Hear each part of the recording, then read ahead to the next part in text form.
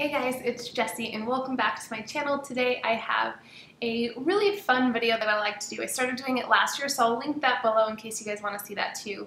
But this is the halfway point of the year, a little bit late, but I just like to share all my favorite reads up until this point and then see how it changes at the end of the year. So far this year, I have given 7 books 5-star reviews. So these are the 7 books and I'm going to kind of briefly go through them, and I do have full reviews for all of these, so they will be linked below.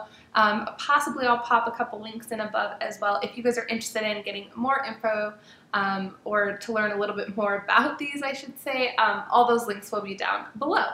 So let's just go ahead and get started. And the first one, also these are not in any particular order. These are all just books that I've ranked 5-star. There is one in particular that I am still just raving about constantly, so I will let you guys know about that one. But the first one was The Marriage Lie by Kimberly Bell. I had been wanting to read this for a really long time and finally got around to it and loved it. I loved the suspense of it. I love the fact that it's about this kind of like unreliable narrators, which I've decided I really enjoy books that have those. We follow our main character Iris as she starts to kind of unravel all these secrets of her marriage and about her husband, and finds out that he really wasn't who she thought he was. And so basically what happens is he's supposed to be going on this business trip and ends up going down in a plane, and she finds out that he is supposedly dead, and so she's trying to piece together all of these pieces, and it's a crazy, like, whirlwind, like, little adventure, and I loved the mystery. I loved the suspense of it all, and the ending was the only thing that I didn't absolutely love, but I also didn't really hate it. It was exactly, like, what I expected to happen. It just wasn't it just felt like it was so easy, and I didn't really want it to be. It just seemed like our main character, Iris, just kind of gave up on a certain point or a level, and I don't know. So on one hand, it was exactly what I thought would happen, and yet it wasn't really what I wanted. So I was a little bit unhappy at the ending, but overall, a really great read. The next one is a more recent read. It is Ugly Love by Colleen Hoover, and this was highly recommended to me for so long. I had it on my shelves for about a year or just over a year before I finally picked it up, and I was so glad that I did because I really enjoyed this book. It is about these 2 characters who have not a whole lot of time for relationships, nor are they good at them, so they basically decide to have a friends with benefit kind of relationship, and there's drama that happens and obviously some romance and whatnot, and it was something that I really enjoyed.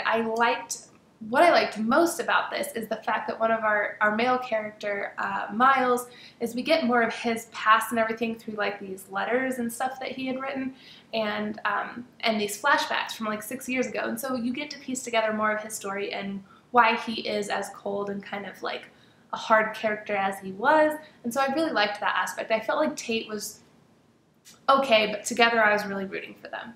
Alright, so the next 2 are like women's fiction, kind of contemporary and Southern, and I absolutely adored both of these next reads, and they were debut authors that I have, well, I guess one of them is more debut. The other one I have read the first book that she put out, and I not only adore these books, but I love the authors as well, and I've been able to connect and chat a lot with them on Instagram, and it's just been an amazing kind of an experience, and being able to see everything that they've worked so hard come through and to be able to help support and cheer them on is like one of the coolest things. So the first one is The Hideaway by Lauren K. Denton.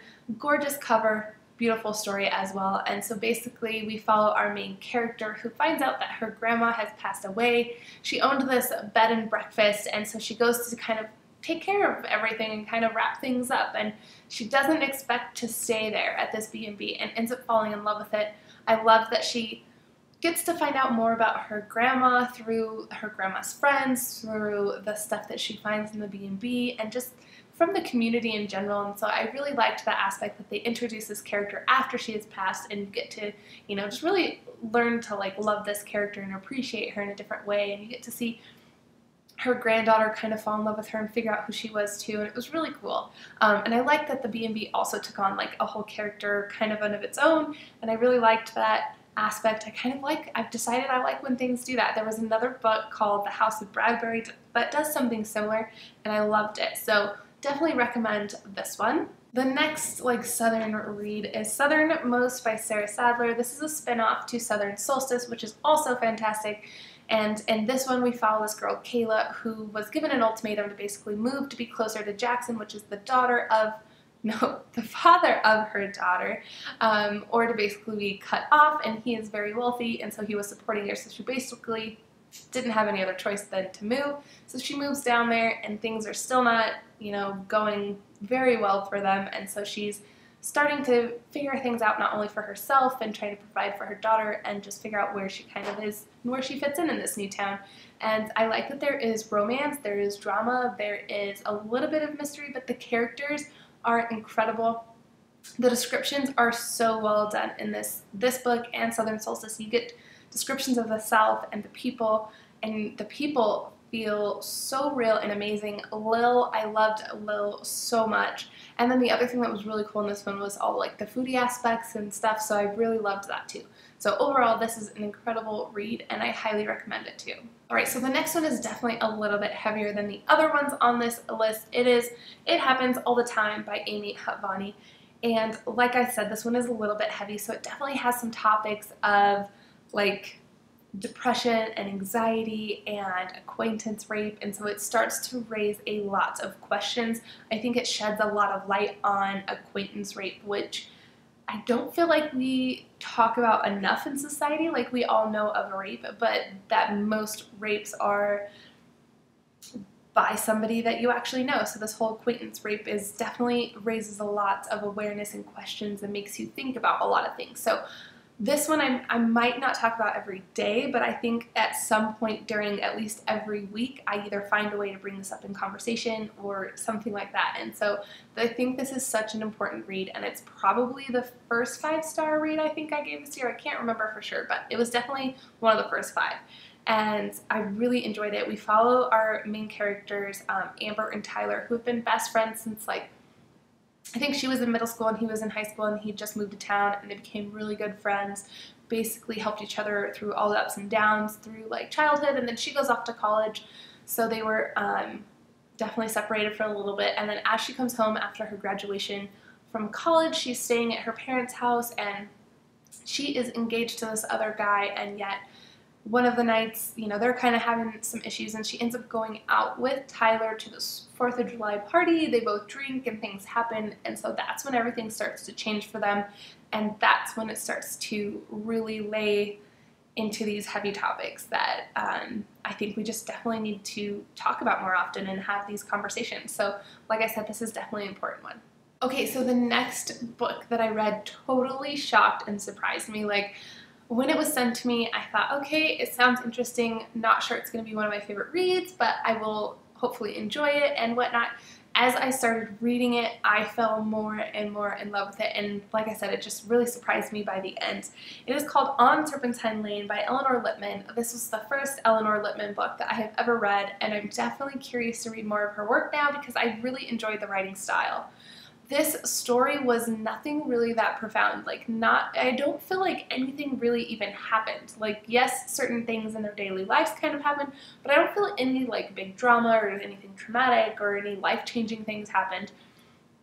But what really sold me was the fact that these characters were all so well-rounded. Like, every character that was introduced, the main character and all the secondary characters, like, felt real, and they had real problems, so it was so easy to connect to every single person in here, and it was super humorous and really funny. There was a small little romance kind of interest thing that happened, and then again, I have this thing when characters or houses kind of become these characters, and there's definitely this weird quirky house, and some weird stuff happens that I wasn't totally in love with, but I think kind of added to the whole like hilarity, if that's even a word, of like the storyline. So I just really enjoyed it. It totally was like a kind of lighthearted, easy breezy, kind of like perfect little beach read.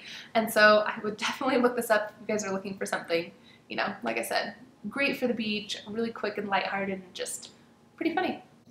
Okay, so the last one is the one that I still just cannot stop talking about. It is just so adorable, it's so cute, so good, and I love it. And I really want everyone to read it because it is the perfect contemporary like YA, like I love it so much. And I got to meet the author at Yale West, and she was incredibly sweet, and being able to connect with her online as well has been so much fun, and getting to know her, and I think all that just adds to the overall experience. And anyways, I absolutely love it. It is When Dimple Met Rishi by Sandhya Menon, and like I said, It is so stinking adorable.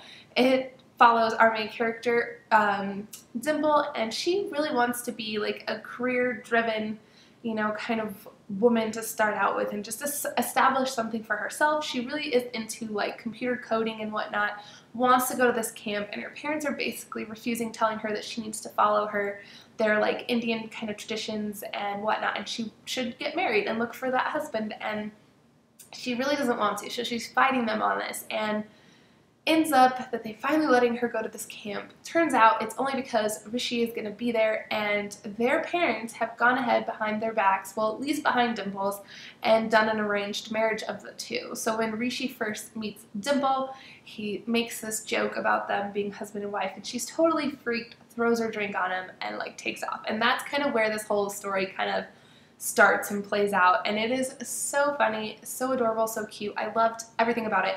It could be a little cheesy at times, but it was like one of those things where it's like so cheesy and so adorable that you don't even care, that you're so invested in the characters in the story, and you just are having so much fun with it that it just takes you away. And this is definitely one of those. I think this is a perfect like book for summer. I think it's going to be one of the like standout YAs of the summer and possibly the year, because I just loved it so much, and I cannot wait for more from Zendaya, because this is just an amazing writing ability, and the way everything came together was just so perfect. Like seriously, 5 stars, total perfection. Like I can't wait to reread it. It is so adorable and cannot recommend this enough. So if you only get one off this list, it should probably be this one if you enjoy YA and contemporaries, because it is so adorable. Everyone's been raving about it, and it totally lives to it.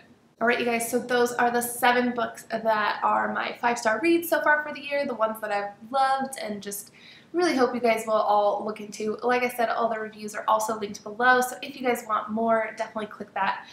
There's also links where you can purchase them from Amazon. By doing so, help support this channel, so that would be greatly appreciated. I would also love to know what your favorite book or books have been so far this year, so definitely comment below, share a couple of your favorites, and let's chat. I hope you guys enjoyed this video, and I will see you guys in the next one. Bye guys.